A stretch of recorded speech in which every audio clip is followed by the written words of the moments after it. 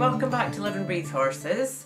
We are going on with this wonderful collection of stories about the life and work of Tom Dorrance, and today's story comes from Jen Hannink.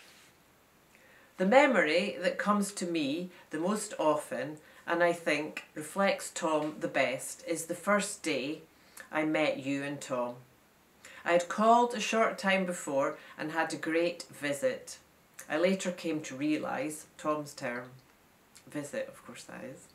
With Tom on the phone, I told him that I'd worked with Ray Hunt in my early teens, breaking babies from my mum's breeding programme, and in my endeavours to become a more skilled hunter-jumper rider trainer, I had sought other professionals in the field of show jumping and had drifted from the days I spent breaking babies.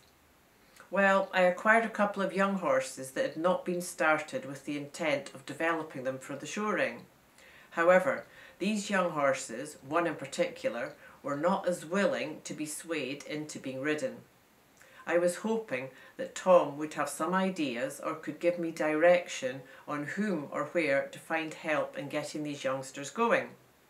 Tom offered to stop by and visit with me and the horses if that was all right by me. I, of course, was thrilled with the idea that he would come and take a look.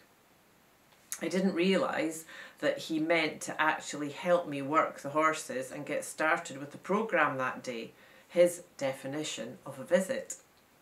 The thing that I remember most that day is when Tom entered the barn and the introductions were complete.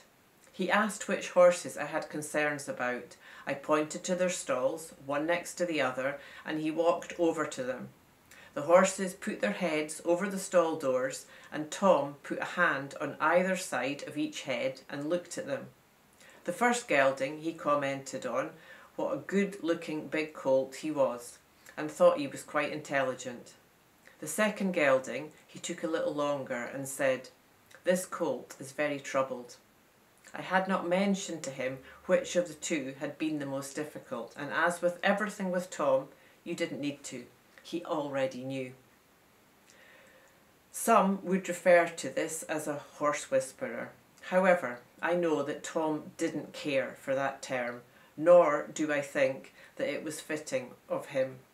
But Tom definitely could read a horse and sense its inner self. He knew quickly and accurately what a horse needed or was feeling. He always had an approach that was soft and kind, yet very firm. The horses responded to that and longed for more. That day stays with me. Every time I look at a horse, I remember Tom's sense of the horse through his touch and the horse's eye. Ah, beautiful. Things to really keep in mind forever with every horse. So thank you for joining me today. Keep tuning into the light, and I look forward to see you next time.